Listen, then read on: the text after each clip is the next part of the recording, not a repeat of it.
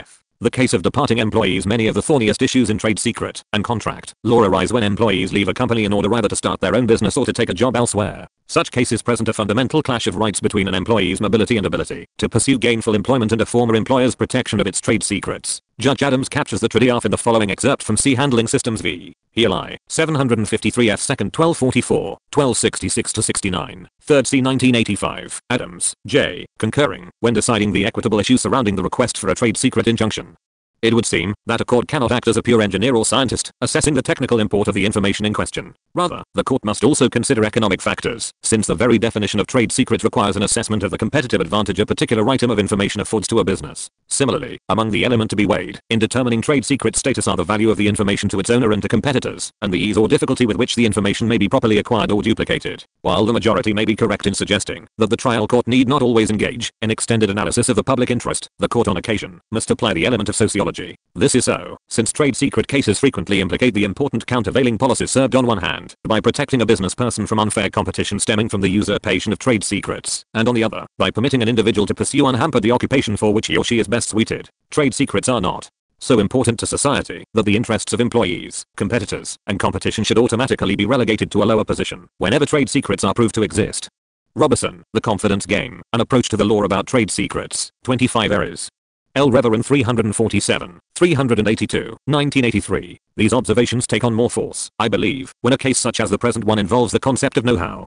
Under Pennsylvania law, an employee's general knowledge, skill, and experience are not trade secrets. Thus, in theory, an employer generally may not inhibit the manner in which an employee uses his or her knowledge, skill, and experience even if these were acquired during employment, when these attributes of the employee are inextricably related to the information or process that constitutes an employer's competitive advantage, as increasingly seems to be the case in newer, high-technology industries. The legal questions confronting the court necessarily become bound up with competing public policies. It is noteworthy that in such cases the balance struck by the Pennsylvania courts apparently has favored greater freedom for employees to pursue a chosen profession. The courts have recognized that someone who has worked in a particular field cannot be expected to forego the accumulated skills, knowledge, and experience gained before the employee changes jobs. Such qualifications are obviously very valuable to an employee seeking to sell his services in the marketplace. A person leaving one employer and going into the marketplace will seek to compete in the area of his or her greatest aptitude. In light of the highly mobile nature of our society, and as the economy becomes increasingly comprised of highly skilled or high-tech jobs, the individual's economic interests will more and more be buffeted by competitive advantage. Courts must be cautious not to strike a balance that unduly disadvantages the individual worker.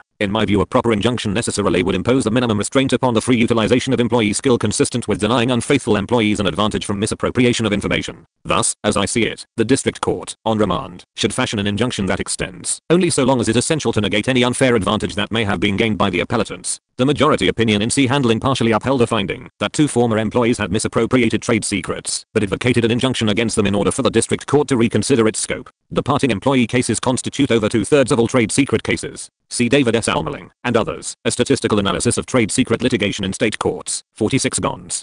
L. Reverin 57, 60, 2011. This section explores the thorny issues surrounding departing issues. Section 1 discusses restrictions on disclosure of a company's information, trade secret and otherwise, following employment. Section 2 addresses ownership of employee inventions. Section 3 examines the enforceability of non-competition agreements. Section 4 discusses the enforceability of non-solicitation agreements. 1. Confidentiality and use of trade secrets. Nearly all companies require their employees to sign a confidentiality or non-disclosure agreement. These agreements generally recite that the employee will receive confidential information during their employment, and that they undertake to keep such information secret and not to use it for anyone other than the employer. Such agreements are essential to the establishment of trade secret protection, serving as a relatively low-cost effort to prevent disclosure, and are generally enforceable against current and former employees. Even if there is no express non-disclosure agreement, some courts imply one. In Winston Research Corp v. 3 Meter Co., 350 F. 2nd 134, 9th C. 1965, the court dismissed an argument that an employee owed no obligation of confidentiality in his own inventions. Winston argues that information is protected from disclosure only if communicated to the employee by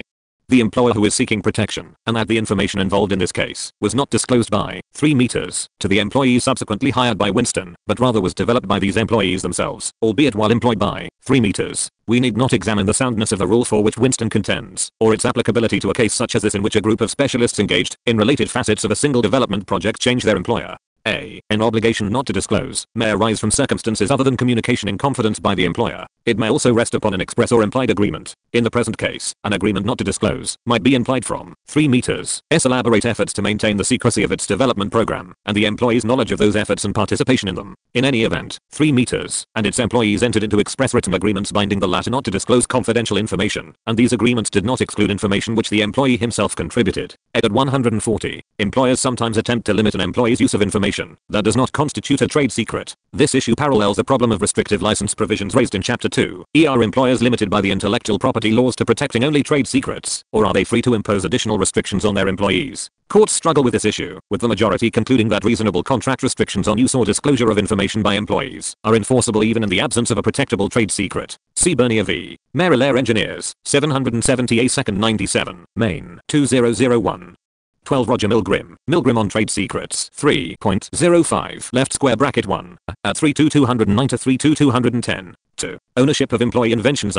The common law obligation to assign inventions at common law. Ownership of inventions including ownership of patent rights was determined according to an employee's status under a long line of common law employee invention cases. In general, employees fall into one of 3 categories. 1. Employees hired to invent, which results in employer ownership of the invention. 2. Employees who invent on the employer's time or using its resources, which results in a limited, non-exclusive shop right on the part of the employer to practice the invention. And 3. An employee's independent invention, in which case the employee owns the invention. See generally United States v. Dubilia Condenser Corp. 289 U.S. 178, 1933. John C. Stedman, Employer-Employee Relations. In Frederick Nomier, The Employed Inventor in the United States 30, 40-41, 1971. The first category is relatively straightforward. If the employee was hired to invent, what else would the employer be buying except the resulting inventions? It seems logical to extend this treatment to consultants and others who are not employees in the strict sense. Compare McIlmurray v. Arkansas Power and Light Co. 27 USPQ 2nd 1129, 1135 N15, Fed. C. 1993, Upholding Shopwright and Employer, where inventor/patentee was a consultant. Robert P. Merges, Intellectual Property and the Costs of Commercial Exchange, a Review Essay, 93 Mitch. L. Reverend 1570, 1995, highlighting the role of intellectual property in structuring non-employment-based organizations, such as consulting companies and joint ventures. Category 2 reflects situations where employers have less than a complete claim to the invention, but where the employer's facilities or resources are combined with the inventor's talent and industry to produce the invention. The employee owns it, but the employer is compensated by receiving a limited right to practice the invention. Notably, however, that shopwright does not include the right to sell the invention to others. Bryant v. GTE Labs Incorporated, 535 F. Apps 919, Fed. C. 2013. An employee's obligation to refrain from using an employer's trade secrets looks more onerous when it is the employee who came up with the secret. In Wexler v. Greenberg, 160 A. 2nd 430, Pennsylvania 1960, the Pennsylvania Supreme Court concluded that a departing employee was entitled to take formulas he had developed at his prior employer to work for a competitor. Despite the fact that the employee, Greenberg, was the chief chemist of the plaintiff, the court concluded that he was not in fact hired to invent and therefore owned the inventions he made. The Wexler result, while it may seem fair, is not the majority rule. Even in Pennsylvania, Wexler is not always followed. See Healthcare Affiliated Services v. Lipensee, 701 F. Sup 1142, 1155, WD Pennsylvania 1988, rejecting Wexler analysis, emphasizing that although defendant developed inventions on his own, he did so using knowledge and information made available by the plaintiff employer. But see Fidelity Fund v. DeSanto, 500 A. 2nd 431, Sup. Court. Pennsylvania 1985, denying recovery against ex-employee salesman partly on the basis that he developed client contacts himself during employment. Category 3 covers cases where the employee invents on his or her own time outside the field of employment. See Dubilier, Supra. As the next section explains, employers sometimes seek to own such inventions through assignment agreements. II. Assignment agreements. Many companies require their employees to assign inventions made during their employment to the employer. These agreements are generally enforceable with regard to inventions made within the scope of employment. In some cases, assignment agreements extend to all inventions made by an employee, whether or not at the employer's facilities, during work hours, or within the scope of employment. Several states prescribe such broad assignments. California Labor Code 2870 prohibits employers from requiring assignment of invention that the employee developed entirely on his or her own time without using the employer's equipment, supplies, facilities, or trade secret information, unless the invention relates to the employer's current or demonstrably anticipated business. Other states have similar freedom to create limitations on employer assignment agreements. See, for instance, Min. Stat. An. 181.78, 1980, NC. General. Stat. 66-57.1 to 57.2, 1981, Wash, Reverend, Codan, 600.44.140, 1987. By contrast, Nevada Revised Statutes 600.500 automatically assigns inventions to an employer, provided they were developed in the course of employment, and relates to the scope of the employee's work, whether or not the employee signs an invention assignment agreement. Some companies afford employed inventors a bonus or financial share in inventions that they develop. See Richard S. Gruner Corporate Patents, Optimizing Organizational Responses to Innovation Opportunities and Invention Discoveries, 10 MARQ, Intel, Prop. L. Reverend 1, 3231, 30N83, 2006, Describing Bonus Award Systems, Julie L. Davis and Susan S. Harrison, Edison in the Boardroom, How Leading Companies Realize Value from Their Intellectual Assets 29, 2002, Discussing Patent Incentive Systems. Nonetheless, commentators argue that overbroad assignment agreements dull innovation incentives and undermine economic growth. See Oli Lobel, Talent Wants to Be Free, 2014, Arguing for an Open Market for Labor, Henrik D. Parker, Reform for Rights of Employed Inventors, 57 S. Cal. L. Reverend 603, 1984, calling for federal legislation granting employed inventors greater control over, and interest in, their inventions, but see Robert P. Merges, The Law and Economics of Employee Inventions, 13 Harv. J.L. and Tech 1, 1999, Defending Employer Ownership of Inventions. Problem second 15. Helen, an employee of CarTech, is assigned to work on solving a particular problem in car design. She works for 2 years on that problem for CarTech, without success. 2 months after Helen leaves CarTech to start her own company, she puts out a product that solves a problem on which she toiled without evident success at CarTech. CarTech sues Helen for misappropriation of trade secrets. At trial, CarTech proves that Helen came up with her system while at CarTech, and that she decided to start her own company to exploit her invention, rather than disclose it to CarTech. As a result, CarTech had no knowledge of the idea until Helen came out with her product. CarTech did not require Helen to sign any employment or invention assignment agreement, should CarTech prevail in its trade secret suit. III. Trailer clauses to discourage employees from withholding inventions made during their employment. Employers sometimes require employees to agree to a trailer clause assigning the employee's inventions for a period of time after they depart. Trailer clauses are generally enforceable to the extent that they are reasonable. Clauses of particularly long or indefinite duration can be held unenforceable and run afoul of the antitrust laws. See United Shoe Machinery Co. v. La Chapelle, 212 Massachusetts, 467, 99 NE 289, 1912. One court expressed the requirement of reasonableness as follows. Holdover clauses are simply a recognition of the fact of business life, that employees sometimes carry with them to new employers inventions or ideas so related to work done for a former employer, that in equity and good conscience the fruits of that work should belong to that former employer. In construing and applying holdover clauses, the courts have held that they must be limited to reasonable times, and to subject matter which an employee worked on, or had knowledge of during his employment. Unless expressly agreed otherwise, an employer has no right under a holdover clause to inventions made outside the scope of the employee's former activities, and made on and with a subsequent employer's time and funds. Dor Oliver Incorporated v. United States, 432 F. 2nd 447, 452, Court. CL 1970. Courts are skeptical of restrictions that are broader in scope. See Applied Materials Incorporated v. Advanced Microfabrication Equipment, Shanghai, Co. 630 S. 2nd 1084, ND California, 2009, rejecting 1-year trailer clause as an invalid non-compete agreement. This is particularly true of large conglomerates that attempt to require the assignment of any invention related to their diverse fields of business. See Ingersoll Rand Co. v. Sivata, 110 New Jersey, 609, 542 A. 2nd 879, 896 N. 6, 1988. In addition to controlling inventions made shortly after departure, employers might be able to lay claim to ideas conceived while the defendant was employed, even if those ideas aren't put into practice until years after the defendant leaves her job. See Motorola Incorporated v. Lemco Corp. 2012 WL 74319, NDL.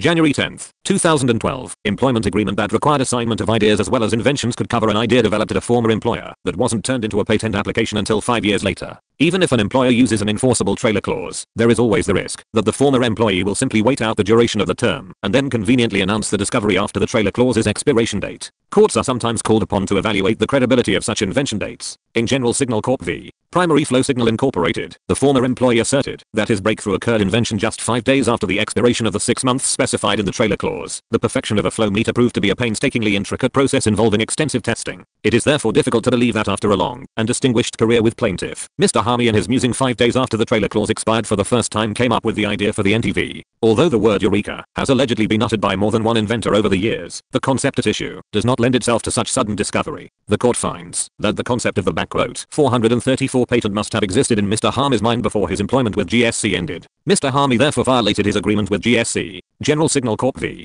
Primary Flow Signal Incorporated, 1987 U.S. Distance. Lexus 6929, at *10, DRI July 27, 1987. 3. Non-competition agreements. Another way of reducing the risk that trade secrets will find their way into the hands of competitors is to limit former employees' ability to compete with the former employer at all. Employees develop personal relationships with vendors, customers, and others that are immensely useful in business. Non-competition agreements seek to prevent employees from competing with their former employer for a set period of time, or within a particular geographic scope. Such agreements, however, directly impinge upon labor mobility and the ability to pursue gainful employment. Employees' livelihoods often depend on their ability to market their skills and know-how, thereby raising critical public policy and social justice questions. States vary in their approach to enforcing such agreements. Edwards v. Arthur Andersen LLP, Supreme Court of California, 81 Calories. RPTR 3rd 282, California 2008, Chin, J. We granted review to address the validity of non-competition agreements in California and the permissible scope of employment release agreements. We limited our review to the following issues. To what extent does Business and Professions Code Section 16600 prohibit employee non-competition agreements? We conclude that Section 16600 prohibits employee non-competition agreements, unless the agreement falls within a statutory exception. We therefore affirm in part and reverse in part the Court of Appeal judgment. Facts: in January 1997, Raymond Edwards II, Edwards, a certified public accountant, was hired as a tax manager by the Los Angeles office of the accounting firm Arthur Andersen LLP. Anderson's employment offer was made contingent upon Edwards' signing a non-competition agreement, which prohibited him from working for or soliciting certain Andersen clients for limited periods following his termination. The agreement was required of all managers, and read in relevant part: if you leave the firm for 18 months after release or resignation, you agree not to perform professional services of the type you provided for any client on which you worked during the 18 months prior to release or resignation. This does not prohibit you from accepting employment with a client for 12 months after you leave the firm. You agree not to solicit to perform professional services of the type you provided any client of the office or offices to which you were assigned during the 18 months preceding release or resignation. You agree not to solicit away from the firm any of its professional personnel for 18 months after release or resignation. Edwards signed the agreement. Between 1997 and 2002, Edwards continued to work for Andersen, moving into the firm's private client services practice group, where he handled income, gift, and estate tax planning for individuals and entities with large incomes and net worth. Over this period he was promoted to senior manager, and was on track to become a partner. In March 2002, the United States government indicted Andersen in connection with the investigation into Enron Corporation, and in June 2002, Andersen announced that it would cease its accounting practices in the United States. In April 2002, Andersen began selling off its practice groups to various entities. In May 2002, Andersen internally announced that HSBC USA Incorporated, a New York-based banking corporation, through a new subsidiary, Wealth and Tax Advisory Services, WTAS, would purchase a portion of Andersen's tax practice, including Edwards' group. In July 2002, HSBC offered Edwards employment. Before hiring any of Andersen's employees, HSBC required them to execute a termination of non-compete agreement (TONC) in order to obtain employment with HSBC. Among other things, the TONC required employees to, inter alia, 1. Voluntarily resign from Andersen, 2. Release Andersen from any and all claims, including claims that in any way arise from or out of, are based upon, or relate to employees' employment by, association with or compensation from defendant, 3. Continue indefinitely to preserve confidential information and trade secrets, except as otherwise required by a court or governmental agency. 4. Refrain from disparaging Andersen or its related entities or partners. And 5. Cooperate with Andersen in connection with any investigation of, or litigation against, Andersen. In exchange, Andersen would agree to accept Edwards' resignation, agree to Edwards' employment by HSBC, and release Edwards from the 1997 non-competition agreement. Edwards signed the HSBC offer letter, but he did not sign the TONC. In response, Andersen terminated Edwards' employment and withheld severance benefits. HSBC withdrew its offer of employment to Edwards. Procedural history. In the published part of its opinion, the Court of Appeal held, 1. The non-competition agreement was invalid under Section 16600, and requiring Edwards to sign the TONC as consideration to be released from it was an independently wrongful act for purposes of the element of Edwards' claim for intentional interference with prospective economic advantage. Discussion A. Section 16600 under the common law, as is still true in many states today, contractual restraints on the practice of a profession, business, or trade were considered valid, as long as they were reasonably imposed. Bosley Medical Group v. Abramson, area code 1984161 Cal. App 3rd 284, 288, 207 Calories. RPTR 477. This was true even in California. Wright v. Ryder, area code 1868, 36 California, 342, 357. Relaxing original common law rule that all restraints on trade were invalid in recognition of increasing population and competition in trade. However, in 1872 California settled public policy in favor of open competition and rejected the common law rule of reasonableness when the legislature enacted the Civil Code. Today in California, covenants not to compete are void, subject to several exceptions discussed briefly below. Section 16600 states, except as provided in this chapter, every contract by which anyone is restrained from engaging in a lawful profession, trade, or business of any kind is to that extent void. The chapter accepts non-competition agreements in the sale or dissolution of corporations, 16,601, partnerships, IBID, 16,602, and limited liability corporations, 16,602.5. In the years since its original enactment as Civil Code Section 1673, our courts have consistently affirmed that Section 16,600 evinces a settled legislative policy in favor of open competition and employee mobility. CD SAR v. Playhut Incorporated, Area Code 2, 00085 Cal. App 4th 927, 933, 102 calories. RPTR 2nd 495. The law protects Californians and ensures that every citizen shall retain the right to pursue any lawful employment and enterprise of their choice. Metro Traffic Control Incorporated v. Shadow Traffic Network, Area Code 1, 994, 22 Cal. App 4th 853, 859, 27 calories. RPTR 2nd 573. It protects the important legal right of persons to engage in businesses and occupations of their choosing. More Life Incorporated v. Perry, Area Code 1, 997, 56 Cal. App 4th 1514, 1520, 66 calories. RPTR 2nd 731. Under the statute's plain meaning, therefore, an employer cannot by contract restrain a former employee from engaging in his or her profession, trade, or business unless the agreement falls within one of the exceptions to the rule. 16,600. Anderson, however, asserts that we should interpret the term restrain under section 16,600 to mean simply to prohibit, so that only contracts that totally prohibit an employee from engaging in his or her profession, trade, or business are illegal. It would then follow that a mere limitation on an employee's ability to practice his or her vocation would be permissible under section 16,600, as long as it is reasonably based. Anderson contends that some California courts have held that section 16,600 and its predecessor statutes, Civil Code former section 1673, 1674, and 1675, are the statutory embodiment of prior common law, and embrace the rule of reasonableness in evaluating competitive restraints. See, for instance, South Bay Radiology Medical Associates v. Asher, Area Code 1, 990-220 Cal. App 3rd 1074, 1080, 269 calories. RPTR 15, South Bay Radiology, 16,600 embodies common law prohibition against restraints on trade. VACO Industries Incorporated v. Vandenberg, 1992, 5 calories. App 4th 34, 47-48, 6 calories. RPTR 2nd 602, VACO, 16,600 is codification of common law reasonable restraint rule.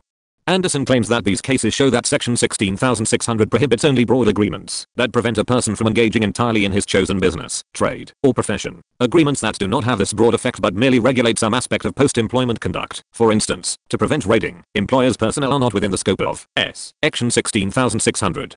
As Edwards observes, however, the cases Anderson cites to support a relaxation of the statutory rule simply recognize that the statutory exceptions to section 16,600 reflect the same exceptions to the rule against non-competition agreements that were implied in the common law. We conclude that Anderson's non-competition agreement was invalid. As the Court of Appeal observed, the first challenged clause prohibited Edwards, for an 18-month period, from performing professional services of the type he had provided while at Anderson, for any client on whose account he had worked during 18 months prior to his termination. The second challenged clause prohibited Edwards, for a year after termination, from soliciting, defined by the agreement as providing professional services to any client of Anderson's Los Angeles office. The agreement restricted Edwards from performing work for Anderson's Los Angeles clients, and therefore restricted his ability to practice his accounting profession. C. Thompson v. Impax Incorporated, Area Code 2, 003-113 Cal. App 4th 1425, 1429, 7 calories. RPTR 3rd 427, distinguishing trade route and solicitation cases that protect trade secrets or confidential proprietary information. The non-competition agreement that Edwards was required to sign before commencing employment with Anderson was therefore invalid because it restrained his ability to practice his profession. See McGill, Supra, 62 calories second at pages 242 to 243, 42 calories. RPTR 107, 398p second 147. B. Ninth Circuit's narrow restraint exception. Anderson asks this court to adopt the limited or narrow restraint exception to section 16,600 that the Ninth Circuit discussed in Campbell v. Trustees of Lell and Stanford Jr. Univ. 9th C 1987, 817 S 2nd 499, Campbell, and that the trial court relied on in this case in order to uphold the non-competition agreement. In Campbell, the Ninth Circuit acknowledged that California has rejected the common law rule of reasonableness with respect to restraints upon the ability to pursue a profession, but concluded that section 16,600 only makes illegal those restraints which preclude one from engaging in a lawful profession, trade, or business. Campbell, Supra, 817. F 2nd at p 502.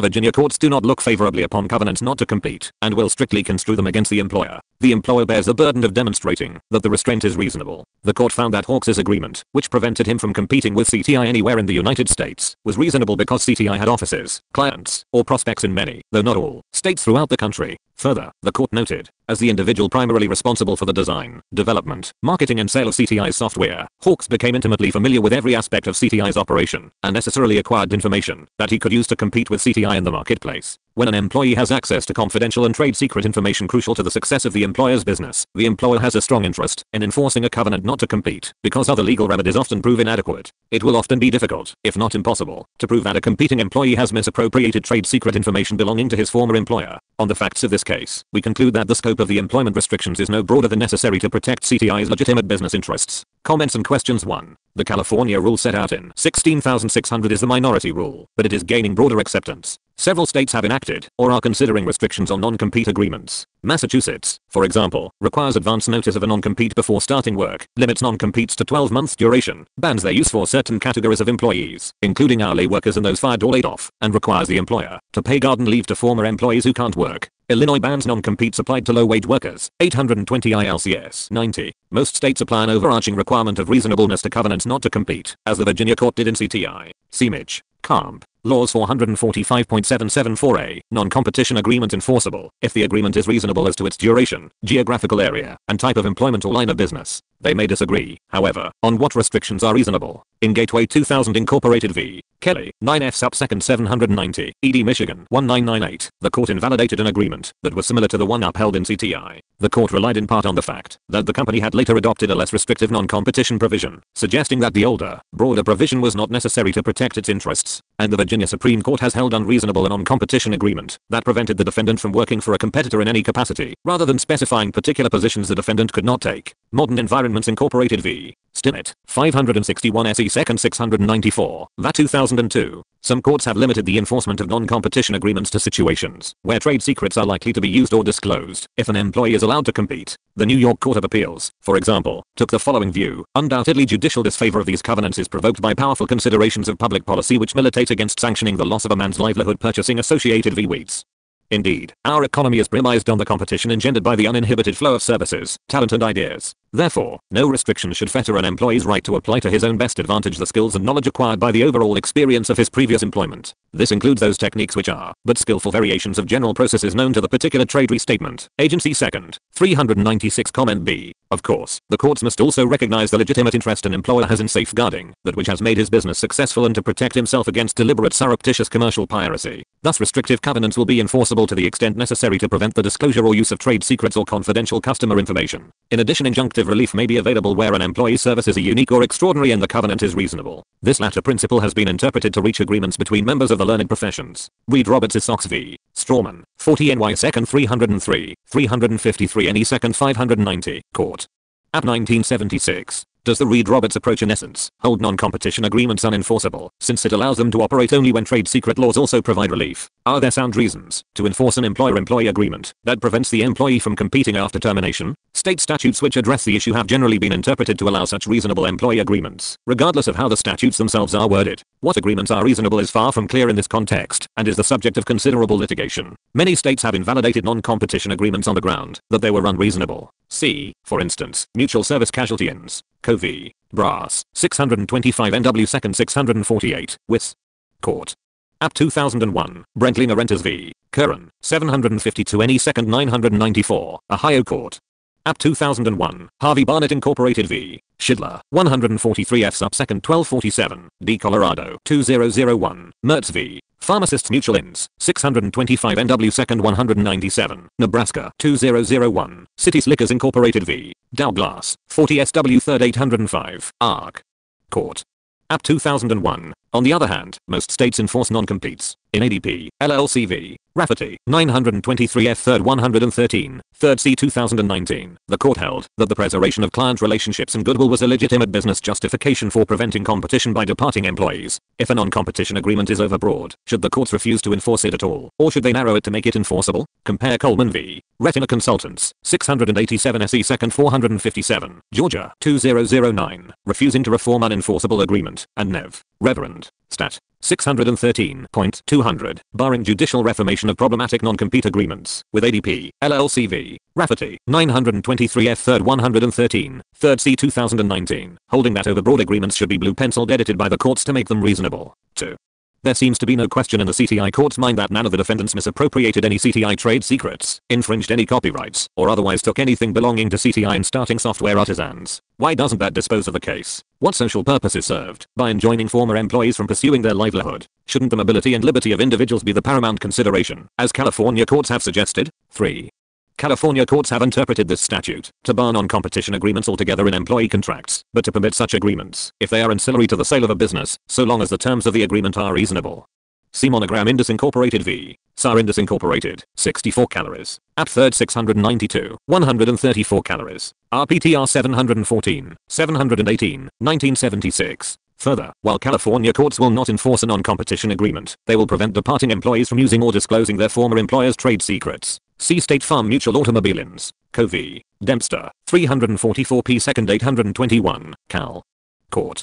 App 1959, Gordon v. Landor, 49 Calories 2nd 690, 321 p. 2nd 456, California 1958. Other states, including Alabama, Florida, Louisiana, Montana, and North Dakota, also forbid non-competition agreements. Still other states, including Colorado, Delaware, Massachusetts, and Tennessee, forbid them in professional settings, but allow them in other contexts. See, for instance, Murphy-Spromed, Clinic v. Udom, 166 SW 3rd 674, Tennessee 2005, but see Central Indiana Podiatry PCV. Kruger, 882 NE 2nd 723, in 2008, non-compete agreement enforceable against physician if reasonable. 4.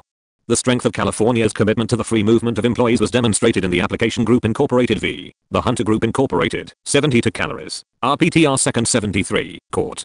App 1998. There, the California Court of Appeals held that 16,600 precluded the enforcement of a non-competition agreement entered into in Maryland between a Maryland employer and employee, where the employee subsequently left to take a job telecommuting from Maryland for a California company. Despite the fact that Maryland courts would enforce the agreement, the California court concluded that California's interests were materially stronger than Maryland's in this case. See also Savvy. Playhit Incorporated, 85 Calories. App 4th 927, 102 Calories. RPTR 2nd 495, 2000. Disregarding choice of law provision in holding a non-compete agreement unenforceable, California's strong public policy has led to conflicts with other states. The most notable example is Advanced Bionics v. Medtronic, 87 Calories. App 4th 1235, 2001, in which both California and Minnesota courts asserted that their law should control, with the Minnesota court enjoining the departing employee and the California court enjoining the employer from proceeding with the suit. The California Supreme Court ultimately reversed, not because it didn't consider the policy of employee mobility important, but because it thought the specter of conflicting judgments unseemly. Advanced Bionics v. Medtronic, 29 Calories 4th 697, 128 Calories. RPTR 2nd 172, 2002. But the California court's deference to a sister court may simply subjugate California's policy to the law of any other state that would enforce a non-compete agreement, even if the employee doesn't work in that state. CIBM Corp v. The Jorek, 191 F 3rd 1033, 9th C 1999, applying New York law to enjoin competition against New York company by employee in California, and disregarding California policy to the contrary. Amazon.com Incorporated v. Powers, 2012 WL 6,726,538, WD Wash. December 27, 2012, enforcing Washington choice of law clause in non-compete contract against employee who left Amazon.com to work for Google in California. For a contrary ruling giving nationwide effect to a refusal to enforce a non-compete agreement under Georgia law. See Palmer and Key v. Marsh and McLennan, 404 F 3rd 1297, 11th C 2005. Is there a reasoned way to resolve such conflicts in public policy, or will the inevitable result be a race to the courthouse? After Advanced Bionics, California enacted Cal. Labor Code 925, which prohibits employers from requiring California-based employees to agree to litigate their non-competes outside the state. That suggests California remains strongly committed to protecting its employees against non-competes. 5.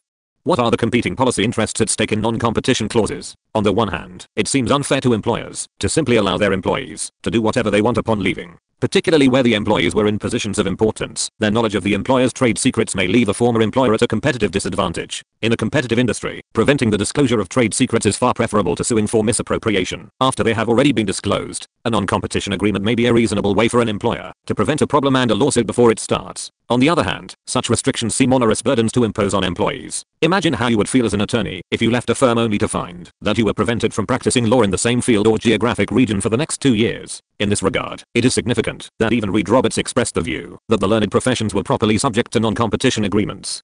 In addition, it is not completely clear that such provisions benefit companies in the long run. Strawman, the defendant in Reed Roberts, came to Reed Roberts after having worked for a competitor for 4 years. He was hired, in part because of his valuable experience in the industry. What if Strawman's former employer had required him to sign an enforceable non-compete agreement? For scholarly criticism of enforcing non-competes, see Charles Tate Graves, Analyzing the Non-Competition Covenant as a Category of Intellectual Property Regulation. 3 Hastings C. and Tech.